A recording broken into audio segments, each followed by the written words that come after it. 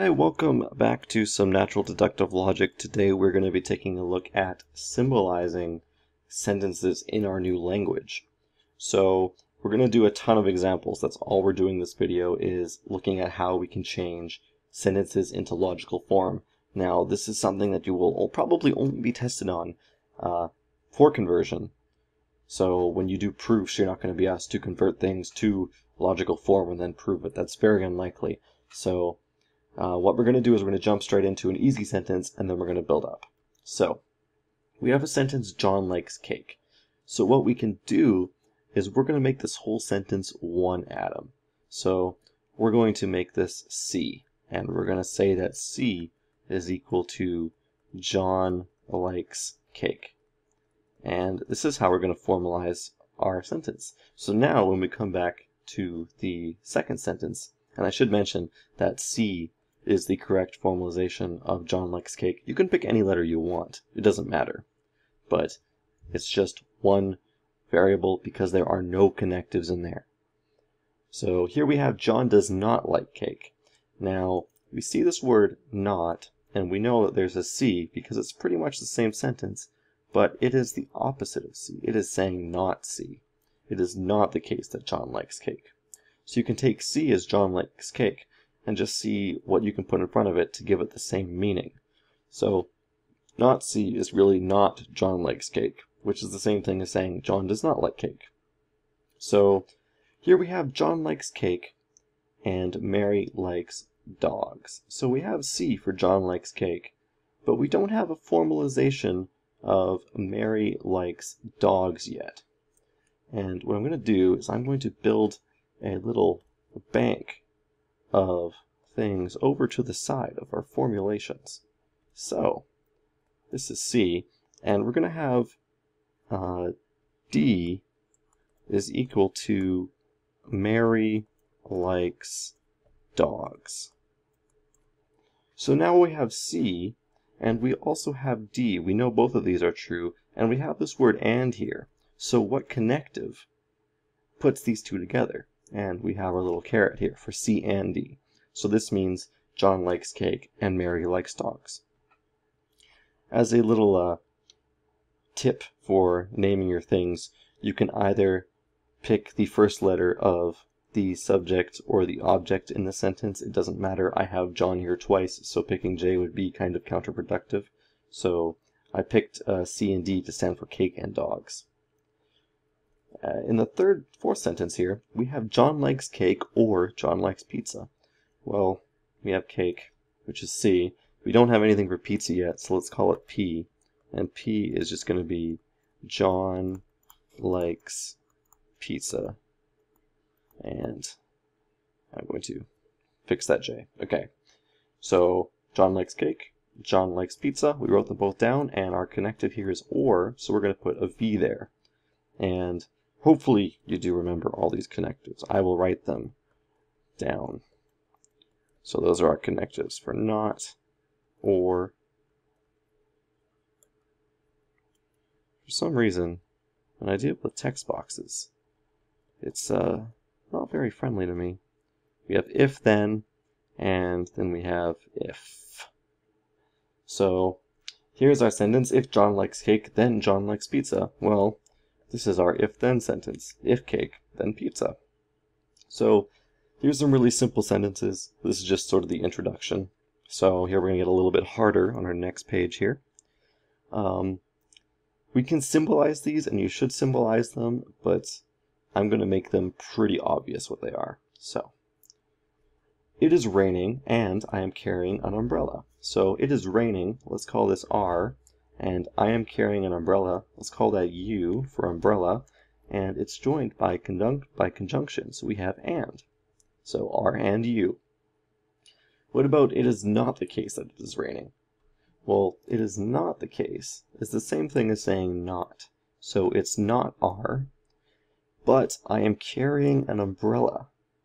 So here's the word but, and we don't really know what this means. So you have to use your skills in English to figure out what this could possibly mean. Is this equivalent to saying it is not the case that it is raining, or I am carrying an umbrella? And that doesn't quite make sense. It's like, well, you know, it kind of implies that it is not raining and I'm carrying an umbrella, because but really just means and. So this is the same thing as saying not are and you, but is similar to and. In semantics, and not propositional logic semantics, but regular semantics of linguistics, but carries a sort of comparison with it. So when you say but, it kind of says, well, the first part's not true, and I shouldn't be doing this, but I'm doing it anyway. So, but really is the same thing and in logic. There is no difference. I will go outside unless it is raining. So here we have, I will go outside, which I'll call it O, and it is raining, which R. And we have this word unless here. And there's two ways of looking at this. I'm going to give you, this is something I can't explain intuitively. This is one of those things you just have to kind of remember, because even after doing this all this time, I know there's a logical equivalence between these two definitions, but they still don't make 100% sense to me. So we call this O or R. Unless is the same as O. Or what we can do is, with the word unless, we can treat it as not R. So I will go outside unless it is raining is the same thing as saying if it is not raining, then I will go outside. So you can either say OVR or not R arrow O. Either of these are fine. So unless, so I'm going to write this P unless Q is equivalent to P or Q or not Q arrow P. Either one of these is fine. Again, this is one of those things that you're probably going to see on your midterm just because it is a pain to remember what it means. Okay, here we have Maggie or Ronald will win the race. So here is what might confuse you, because you just have the word here Maggie and then you have a conjunction, or a disjunction, sorry, or what this really means is you have to kind of paraphrase it. So what this really means is Maggie will win the race or Ronald will win the race. So we can say M for Maggie or R for Ronald. So Maggie will win the race or Ronald will win the race. You just have to figure out what it means. So this isn't always straightforward. That's why translating and then solving proofs is a little bit iffy, because if you make a mistake in the translation problem, you're not going to be able to solve the actual proof. So let's do our final sentence on this slide. You will get an A in this course if and only if you study diligently. So A for you will get an A in this course, and you study diligently we'll write as a capital S. And what is our symbol for if and only if? This is the biconditional. So A biconditional S. For this page, there's something that always confused me, and you have this word if, and then you have this other conditional that says if and only if, and there's this weird thing in the middle, only if, that's hardly ever talked about, and I want to talk about it. So here's the thing. John likes Mary if Mary plays video games. So we can rewrite this as saying if Mary plays video games, then John likes Mary. So we're going to write this as M for Mary plays video games, and we're going to write J for J likes Mary. So John likes Mary if Mary plays video games, so we write this as if M, then J.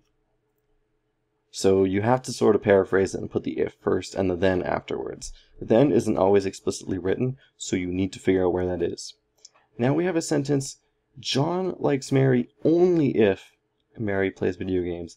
And this is confusing because we see this if here, and we say, hey, this must be the same thing, but it is not the same thing, because we have only if. And this is symbolized as J arrow M for if John likes Mary, then Mary plays video games.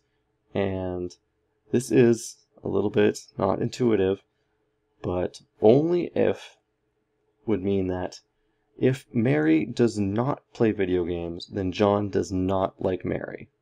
So we haven't seen the semantics yet, but I will introduce this again later. But if John likes Mary and Mary does not play video games, then this sentence would be false. So we can't symbolize it as if M then J, because then the sentence would still be true. So it might be a little bit confusing, and John likes Mary if and only if Mary plays video games. What this really is we take the two sentences and we join them together, because we have if and we have only if, and we can join them. So this is actually the same thing as M biconditional J. Of course, we convert this because this is cleaner and we know exactly what it means. But you can think of if and only if as the same thing. So if you see only if and you're thinking, hey, which one is it? Just remember, you know the if direction, and you know that the two of them together make up the biconditional. Therefore, only if should be the other direction. It should be something called the converse. So there is symbolizing some very basic sentences, and now we're going to do some more symbolization into proof form. So we have premises and conclusions, so we're going to symbolize them into premises and conclusions. So Mary owns a barbecue, or she owns an oven. Well, let's write this as B for barbecue, and we have or she owns an oven. And I should say, try this on your own first, and then come back and see if you get it right. And then for our second sentence, we have Mary does not own an oven. So we have not O. Therefore, Mary owns a barbecue, which is B. And this is the correct symbolization of this sentence. Again, you can use any letters you want. Just make sure the letters are consistent in the same places. This is a proof. I'm not going to show you why this is a proof, but this is a proof. The ones I'm giving you are valid for these two examples. So, John is a professor and a loving father. So let's have J for John is a professor, and L for loving, actually let's use F for loving father. So John is a professor and a loving father. Mary is a professor. Okay, so let's have an M there for Mary. If John or Mary is a professor, then my child will be smart. So we have a then here. And my child will be smart, we'll put that in S. And we have something interesting, because as the antecedent, we have the sentence, if John or Mary is a professor, which says, if John is a professor, or Mary is a professor, then my child will be smart. Therefore, my child is smart. And we'll write that as S. So, this is one of the trickier ones for symbolizations, because we have two things in an antecedent and one thing in a conclusion. Again, you just need to look for your ifs and thens, and if those are on the outside, then those have the biggest scope. And if John or Mary, you see John and Mary are being connected by or, therefore they're going to be together. So you can sort of check these things out, like if John is a professor, then my child will be smart, or Mary is a professor, then these can have different symbolizations. So you need to see what is being connected by what the scope is. And this also introduces a concept of the main connective. So a main connective is something that connects everything. So I will do one more thing here. So if we have a sentence like J and K, or P arrow K or F, and this whole thing is negated, then we take a look at the outermost connective. And by outermost, I don't mean what's on the left or the right. I mean what is affecting everything inside the brackets. We go from the outer brackets to the inner brackets. So right here, this is the main connective because it affects this whole thing right here. So now if we go one step in, let's rewrite this as J and K or P, arrow, K, or F. So we've just taken away one set of brackets. And what is the main connective in this? Well, this is the antecedent, this is the consequent. So we have our main connective here. And if you take a look at the inner sides here, we have this as a connective going inwards. This connects J and K and P together, and this would connect J and K together. So the scope is always determined by the brackets. So if you just keep going from bracket to bracket and find out what is encompassing all of the brackets, you will eventually find the main connective. So when we get back, next video, we're going to do some truth tables, because this is basic syntax, and we're going to do some truth tables, and then we'll start getting into proofs, and it's going to be some fun times.